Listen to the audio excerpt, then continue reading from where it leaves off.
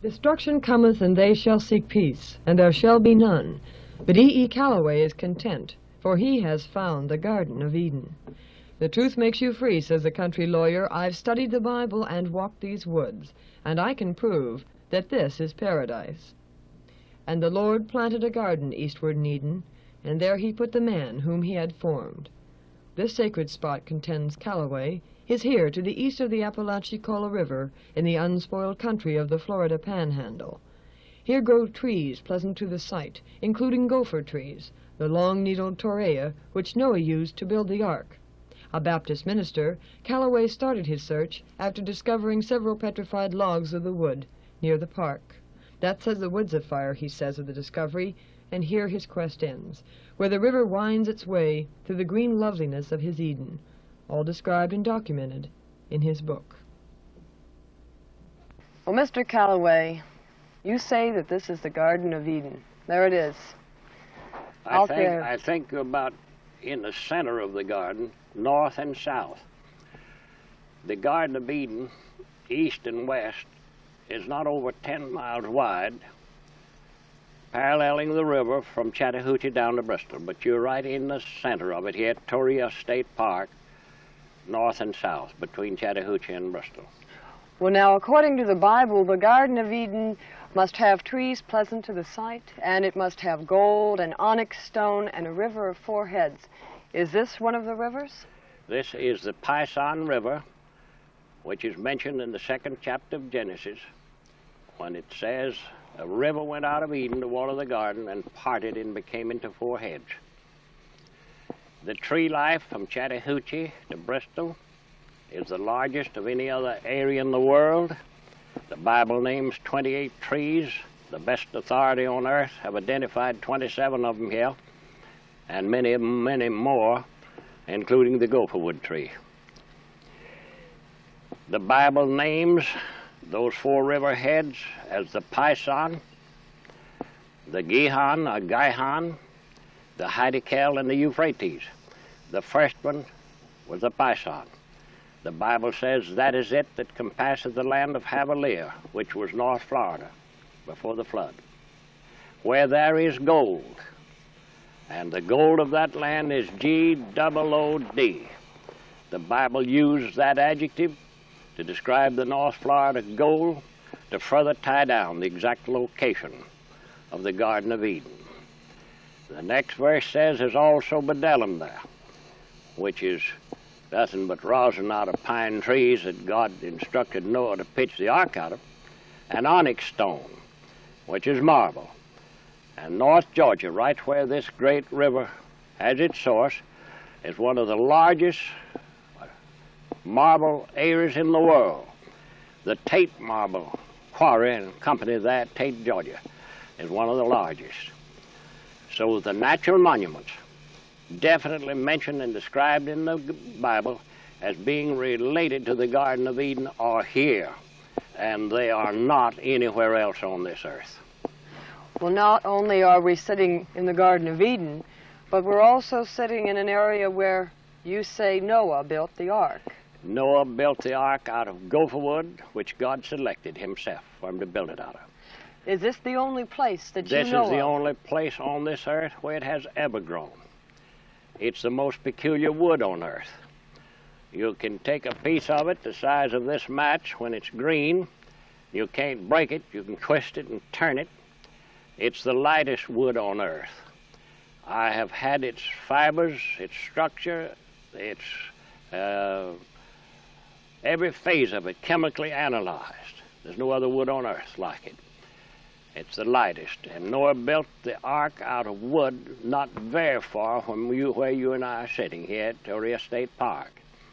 It was loaded, and then it floated 5 months and landed on Mount Ayr, where we know definitely that it's now embedded in the ice. Now, there are 4 rivers that are necessary for the Garden of Eden. What are the 4 rivers here? A river went out of Eden to water the garden, says the 2nd chapter of Genesis, and it parted and became into 4 heads. The Pison, the Gihon, the Hiddekel, and the Euphrates. That is the only four-head river system on this earth. When the idea or the notion or the belief that the Garden of Eden was somewhere else or over in Europe or in Africa or someplace over there, the Western Hemisphere was unknown. They did not know that the continent existed west of the Atlantic Ocean. Therefore, they couldn't search this continent along with the others to find the river of four heads and these other great natural monuments which the Bible said was related to the Garden of Eden.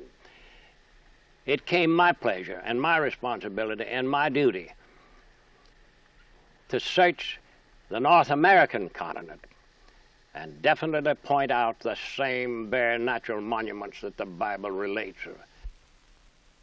Calaway points with pride to the official map of the U.S. engineers at Chattahoochee, which shows what Callaway says is the only four-head river system in the world. That is a system described in the Bible, where in Genesis, the river flowing out of Eden, which waters the garden, parts and becomes into four heads. First there is the Gihon, now known as the Flint River, which flows towards the land of Ethiopia. Then the Euphrates, the Spring Creek River, whose name was transferred to the Middle East after the flood. The Hiddekel River is Fish Pond Creek River, which borders the land of ancient Assyria. And finally the last of the four rivers, the wide and lovely Pison, the Chattahoochee, today a river of trade and commerce.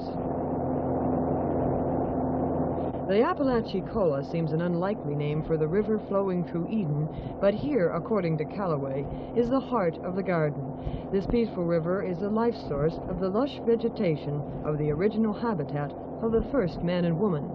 According to Callaway, the names of these rivers and the land surrounding them were transferred to the other side of the world when, after floating in the ark for 40 days and 40 nights, Noah and his family landed on Mount Ararat in Turkey. The legend of the bountiful garden, too, was transferred to the Middle East, where archaeologists have searched in vain for a four-head river system, such as described in the Bible. Well, Mr. Callaway, everyone knows the story about the Garden of Eden and the Tree of Knowledge.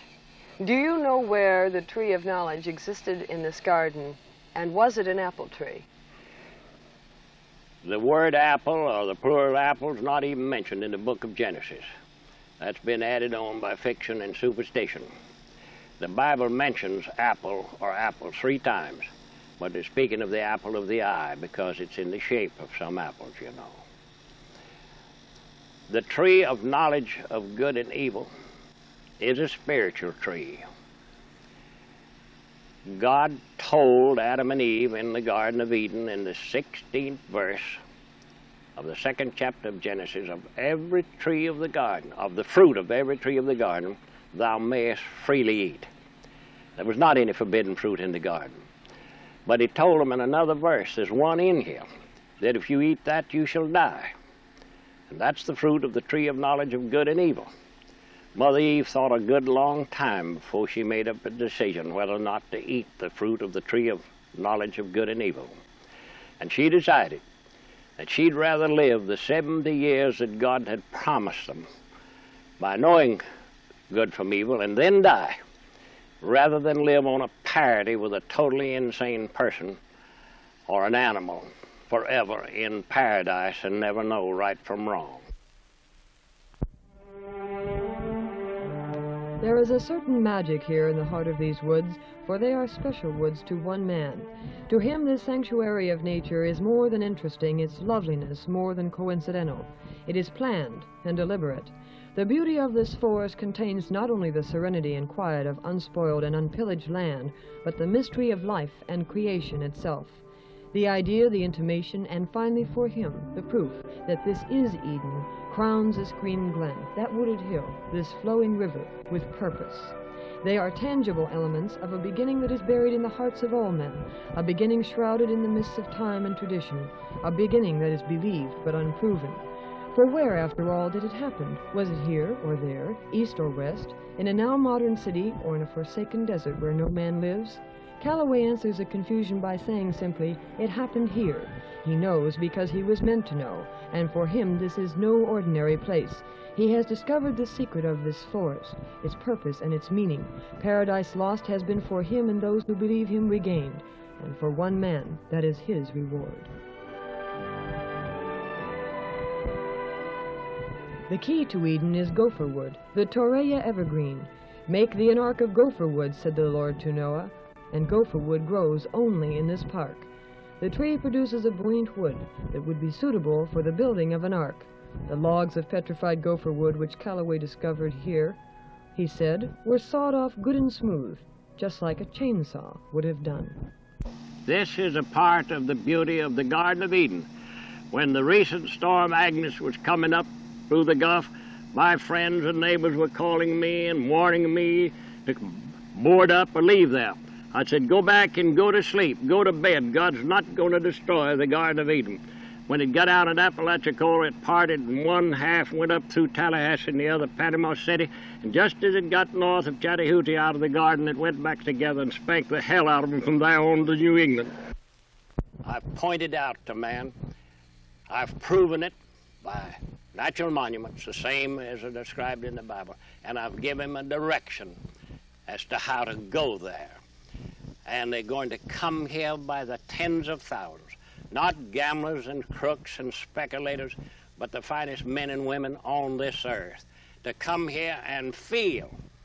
You feel something here you don't feel anywhere else in the world.